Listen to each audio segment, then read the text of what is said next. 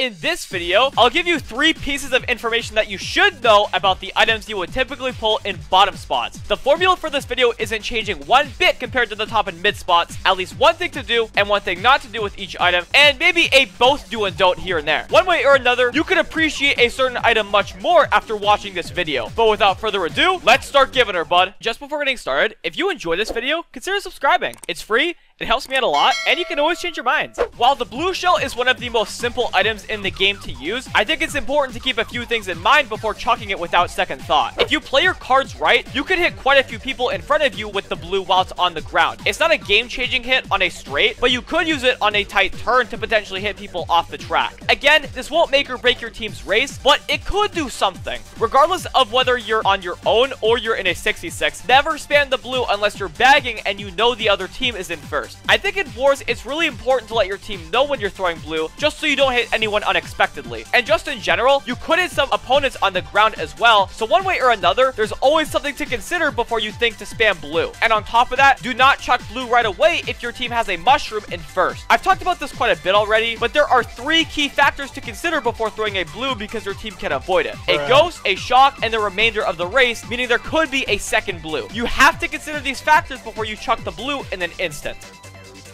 While the star doesn't give you much extra speed, it's still a very powerful item nonetheless, and you do not want to take it for granted. Chaining stars into item sets is a pretty solid strategy. At the surface, you know you can get 1 or 2 items, and you're giving her. But chaining into item sets could also give you a solid chance at predicting shock if the shock user chains into the same set, assuming they're behind you. This is situational, but in most cases, it's not worth it to stop troll with a star. You just won't screw over your opponents hard enough to make it worth your time, and instead should focus on catching up, assuming you're in the back. And alongside all other invincibility items, I'm a big fan of chaining invincibility with another item and a star. Giving yourself an extended period of invincibility can be very powerful, especially if you're predicting shock. I've had it happen so many times where I'd pull, say, a star and a bill, and I use my bill right after my star, and I know I'm going to dodge the shock. And sure enough, I dodge. It's a pretty broken strategy, especially with double items in this game, so I'd highly recommend adapting to it.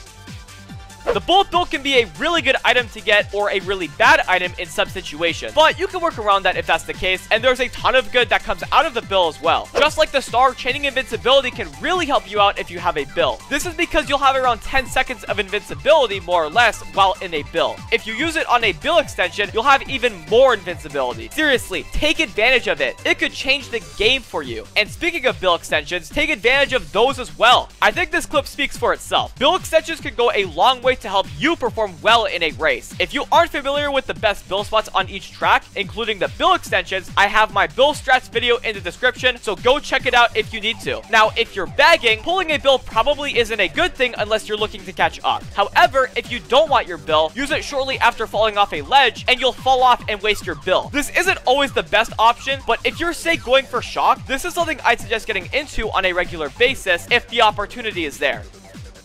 The shock is the most powerful item in the game, and it is for a reason. It's important that you don't take it for granted though, and that you use it the best you can, as it can single-handedly win you the race. Chaining your shock into boxes is a great way to help you and screw over your opponents. This is the best way to use the shock in most situations, as you'll essentially double down on the advantage you have over the people in front of you, being that you have items and you aren't shocked, while they don't have items and are shocked. Specifically in Clan Wars, target shocking your opponents on glider sections is a great way to benefit your team. You'll be able to screw over your opponents really hard, so in some cases, this is a much better option than simply shocking your opponents after boxes. Now, you cannot hesitate before using a shock. Things can happen so quickly. The other team gets into dodges, one of your mates pull a golden instead of a star, or one of your mates gets their dodge stolen. Try not to let the other team's item usage get to you. I'd say if they're in 3 or more dodges, that's when it's fair to reconsider your shock usage, but you can afford to dodge 2 of them if you're dodging 3 or 4 of you guys, and the non-dodgers are getting shocked into boxes. The point is, do not hesitate with shock, as your original plan will most likely be more beneficial than the plan you will eventually initiate once you are done hesitating with the shock.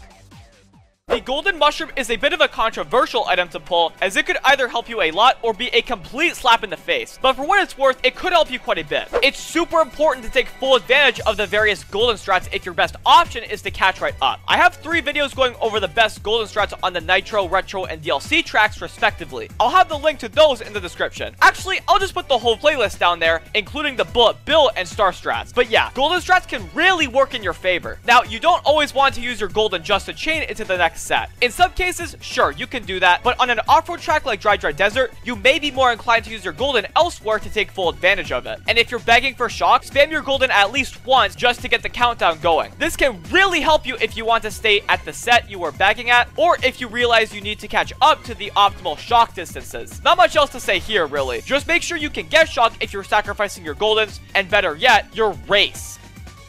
The Crazy 8 is one of the most uncommon items in the game, and it's a common strategy to just spam it all away because you don't know what else to do with it. But I can give you some options. Using your Crazy 8 strategically can work out really well in your favor. The best item of the 8 is the star, so people mainly spam their Crazy 8 to get their star out. But you also have some solid offensive items, specifically the red shell and the bomb. If you can take advantage of all the items you have, or at least some of them, that could go much further than simply spamming your Crazy 8 to use your star. It's really important not to expose your Crazy 8 when you're in a tight pack. You don't want someone running into your bomb on a turn or trying to steal your star and actually getting away with it. If you have the choice, I suggest holding onto whatever item you have in front before exposing your Crazy 8. Although I talked about using your Crazy 8 strategically and slowly, I still think spamming it can be good in some scenarios. If you want to chain invincibility, then yeah, you might want to spam your Crazy 8 to activate your star as soon as possible. Again, invincibility is really strong in this game, and it's so easy for people to take it for granted.